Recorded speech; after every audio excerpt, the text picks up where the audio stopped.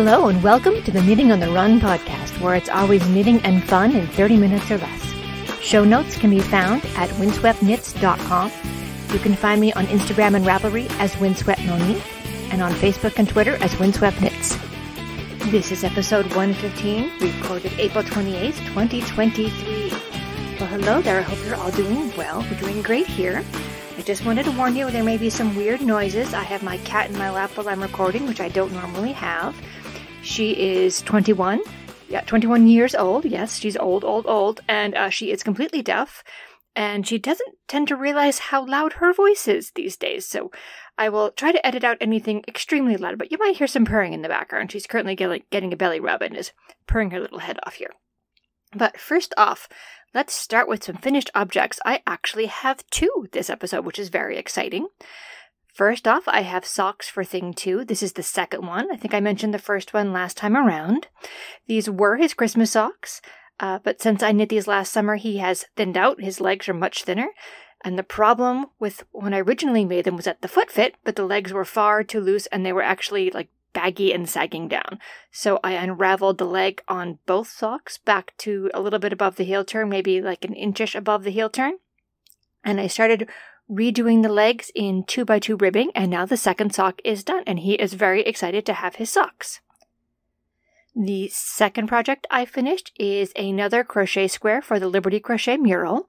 Today I mailed in my square for Vermont, which is a state I used to live in, so I'm very excited to help with that one. This is a project to have murals in all 50 states in support of reproductive rights. There are 40 squares for each mural, and each is crocheted by a volunteer and mailed to the coordinator in that state. So this is my third square, and I am so happy to be supporting reproductive rights for all. On to whips.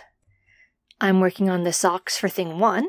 These are also his Christmas socks, and as I mentioned last time around, they don't fit at all. He could not even get them over his foot, but he really liked the yarn. So I am reknitting them in basically the size for my foot, because his foot is getting awfully close to my foot. I've unraveled all the yarn, and I've recast them on. On the first sock, I am nearly to the first heel turn. I'm working on knitting a couple tops also, the first of which is called Songe d'été, also known as Summer Dreams. That's designed by Dreaming in Chocolate Designs.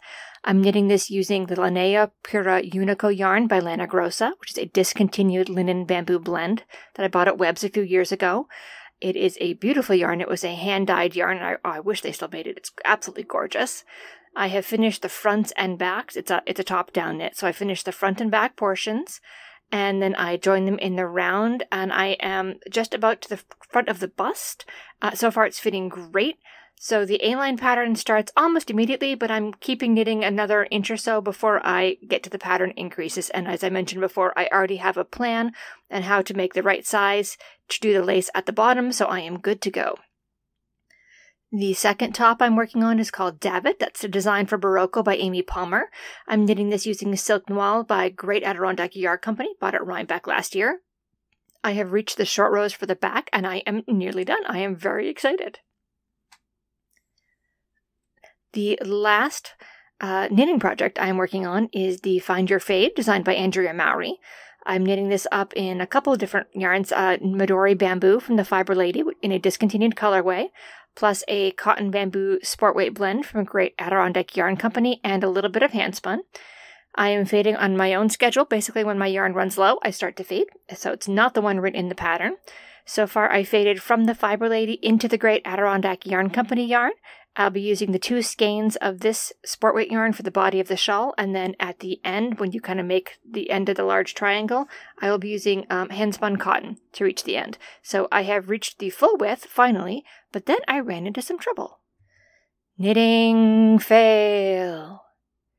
So yeah, in the Find Your Fade, I reached the full width of the shawl and ended up with some unplanned pooling, which was fine, because about after an inch of that, I reached the second lace section, which I knew would break up the pooling, and it was looking really good. Then I realized about half an inch down, I'd missed a dropped yarn over. I don't want to give away the secret sauce, but you need that drop to be there to continue a pattern that was earlier established.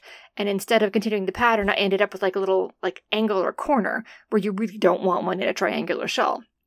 So I ripped back and I started reknitting, and immediately the color pooling stopped abruptly. and it didn't look as good as when the pooling had ended at the lace, so I ripped back to the start of the pooling, and I'm not sure why my gauge changed, but it has, and so far, no pooling, and I'm working my way back up to the second lace section. Spinning! There is more progress on my current spin. There's some some beautiful green, lightly speckled cotton fiber from Buchanan Fiber. Unfortunately, Buchanan Fiber closed a year or two ago, which is sad because I love their cotton. I am on the second bobbin, and I plan to bring my Nano 2 on an upcoming trip to visit friends and do some spinning while we're there. On the run. So there's not much in fitness this week because I pulled a muscle. Did you know that you have muscles in between each of your ribs? I totally didn't realize that. I do now, after I have pulled an external intercostal muscle while swimming. So I now know they exist, and I actually know the names of them.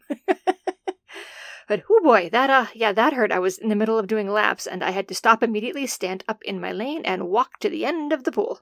I'm fine now. It doesn't hurt. I'm still being gentle this week to let it heal before I go back, because these muscles can be pulled especially by reaching overhead and twisting, and I've been working on my my freestyle and perfecting my twist in the water, which no one ever taught me when I was a kid. When you freestyle, you're supposed to twist, not just face straight down.